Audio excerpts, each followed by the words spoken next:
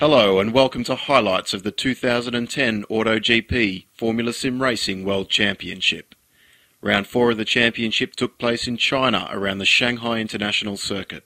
This is one of the newest F1 tracks, featuring a very unique snail corner and an extremely long back straight. In another very tight qualifying session, Domagoj Malezic took pole position, but only by 1/100th of a second from Jarkko Mäkkönen. Bruno Marquez and Ronnie Hannell qualified for the second row, and Poniatowski set the 5th fastest time. Karol Poniatowski put in a surprise result to start the race in 6th position. To the race start, and with the exception of Puumalainen, who struggled with his launch control, all the drivers got off the line cleanly. Despite some superficial contact throughout the field, it was a relatively clean affair through the first corner complex, with all the drivers finding their way through. As the cars emerged out of turn 4, Hannell moved up into 3rd, and when Marquez broke a touch too late into the hairpin, he tapped the back of Hannell and lost his front wing. There was also contact between Kees Marquez and Disley, causing Kees Marquez to spin and costing Richard Helston his front wing. There was plenty of drafting throughout the field down the long back straight, with Poniatowski defending his position from Greco and Huis. Huis initially managed to move up into 3rd, but he was squeezed out on the next turn, costing him 4 places. Meanwhile, Hannell pitted after apparently suffering damage from Marquez's contact, and the problems continued for Precision when Huis missed his braking point on the following lap and lost his front wing. As the midfield drivers sorted themselves out, Malezic and Mäkkönen had run away with the top 2 places, ahead of David Greco in 3rd.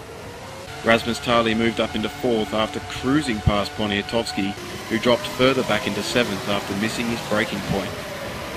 Both DeWitt and Canapino were now in a good position, placed 5th and 6th respectively. Just 6 laps into the race, first place Malezic was forced to retire with an electrical problem, giving Jarkko Mäkkönen the lead. Rasmus Tali had now worked his way up through the field into 2nd, while David Greco lost out first to DeWitt, and then Canapino when the Argentinian pounced on a mistake. Running strong in 3rd place, Patrick DeWitt was coming under increasing pressure from Poniatowski. When the SP Motorsports driver outbraked DeWitt, he ran out of road and lost control over the curb.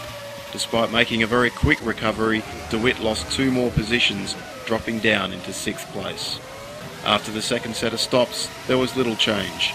Greco had leapfrogged Disley for 5th, and Canapino's one-stop strategy had him in 3rd place, but only on very worn tyres. Further behind, Hannell and Huis had been driving impeccably after their disastrous starts to move inside the top 10.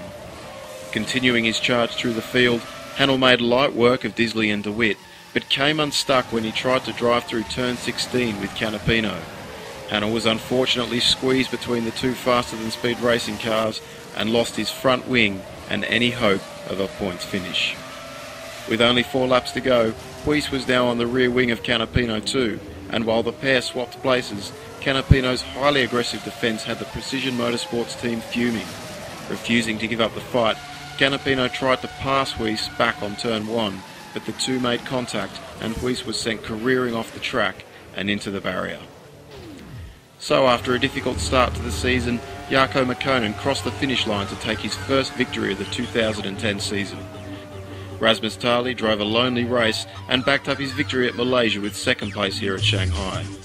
Karol Poniatowski drove an impressive race and achieved his first ever World Championship podium. David Greco continued his consistency and finished in 4th, and Patrick DeWitt put in his best result of the year so far to finish in 5th. Blair Disley gained 10 places from his starting position to finish in 6th. Rasmus Tali has now taken the lead in the Drivers' Championship, with Malezic holding on to 2nd place. Despite a poor result for Marquez, he has overtaken Huis for 3rd. Greco remains in 5th, while Mäkkönen's win has launched the Finn into 6th place. Twister now have only a 1-point lead over Precision in the Constructors' standings, while Leon Cavello have firmly established themselves into 3rd place. Go Speed remain in 4th, and SP Motorsports have now moved up into 5th.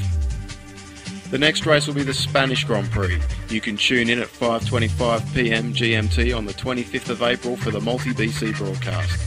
To watch the action live, go to www.formula-simracing.net and follow the links to the live broadcast. We hope you've enjoyed this presentation. I'm Simon Adebisi, and we'll see you at Barcelona for round 5 of the AutoGP FSR World Championship.